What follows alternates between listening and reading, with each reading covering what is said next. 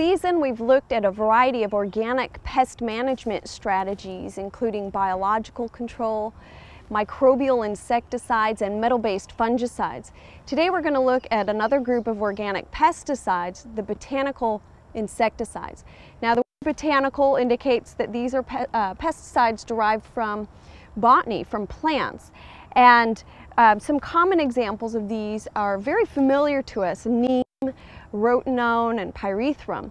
And these all come from different types of plants.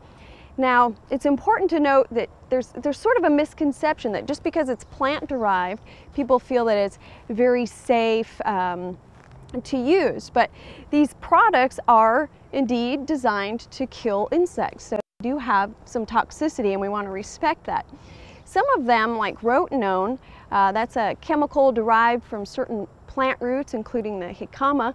That one is used not only to kill insects, but also fish. So of course you want to be very careful using it around watersheds.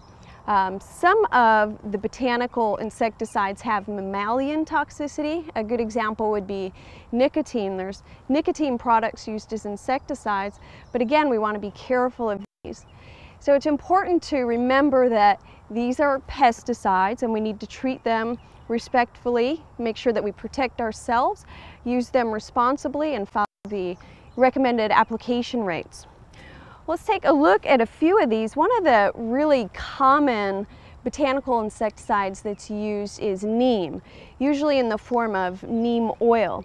Neem is a chemical that's extracted from the Azothracta indica tree. This is a tropical tree. Neem has been used for thousands of years, both medicinally and as an insecticide.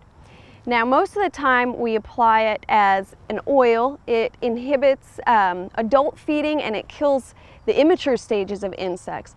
But this year, a new product has hit the market, and it is a water-soluble formulation of neem. And this is interesting because in the past we've had to do foliar applications of the oil, but now it's water soluble. We have the option of a soil drench because it does have systemic qualities as well.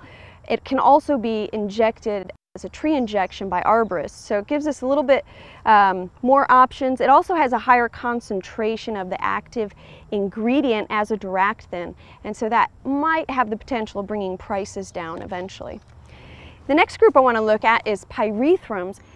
The active ingredient pyrethrin is derived from the flower heads of Chrysanthemum cinerarifolium and Chrysanthemum coccineum, and these are grown mainly in Kenya and Ecuador. Now, the chemical pyrethrin has a strong knockdown effect on many different insects, and it doesn't always kill them, so oftentimes it's combined with rotenone or other chemicals to kind of provide a 1-2 punch. We'll get the knockdown with the pyrethrin and more of the killing effect with some oils or other chemicals. So you want to look for different formulations of these, but you want to pay attention to make sure that both the chemicals are registered organic if you're going to be using a mixed product. There's also a synthetic form of pyrethrin. These are called pyrethroids, and these are not registered organic. So that's another thing you want to pay close attention to if you're using a product that has pyrethrin versus pyrethroid.